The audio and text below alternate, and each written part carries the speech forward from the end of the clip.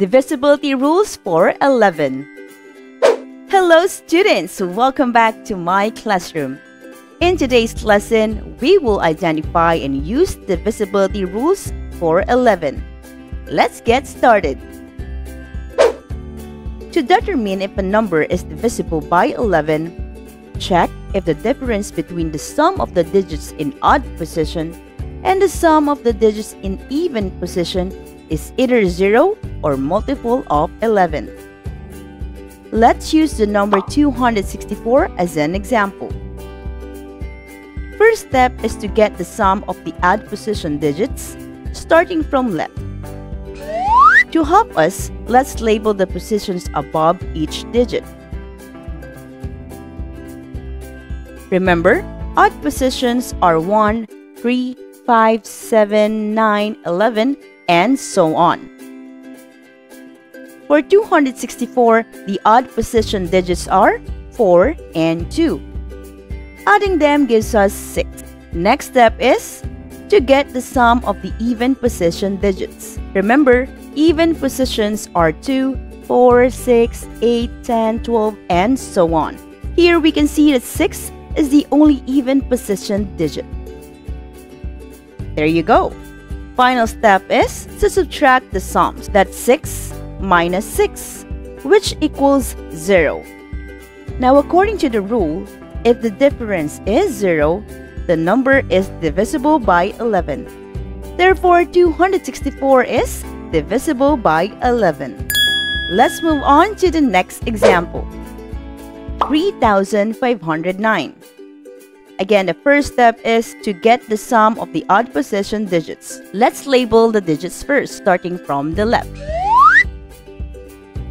For 3,509, the odd position digits are 9 and 5. And if we add them, the answer is 14. Next step, let's get the sum of the even position digits. Here, the even position digits are 3 and 0. And if we add them, the answer is 3. Final step is to get the difference of the sums. So that will be 14 minus 3, which equals 11. Now, according to the rule, if the difference is 11 or a multiple of 11, we can say that it is divisible by 11. Therefore, 3,509 is divisible by 11. Now, let's try more examples. First example is 1,870. Let's label the position of the digits first. There you go. Now let's add the odd position digits, which are 0 and 8. And that will be 8. Next, let's add the even position digits. We have 1 plus 7, which is 8. And final step, let's subtract the sums. So that will be 8 minus 8, which equals 0. Therefore, we can say that 1,870 is divisible by 11. Second example, we have 2,326. Again, let's label the digits first. Here, the odd position digits are 3 and 6. If we add them, the answer is 9. Next, let's get the sum of the even position digits, which are 2 plus 2, which equals 4. Finally, let's subtract the sums. That's 9 minus 4, which is 5. Since 5 is neither a 0 nor multiple of 11, we can say that 2,326 is not divisible by 11. Now let's go to our last example, which is 92,939.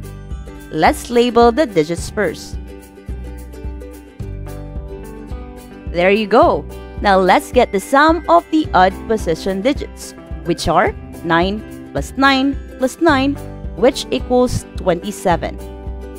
Next, let's add the even position digits, which are 2 and 3, which equals 5.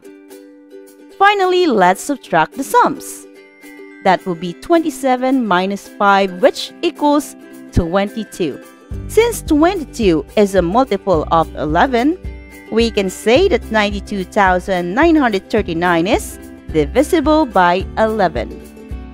Great job, everyone! That concludes our lesson.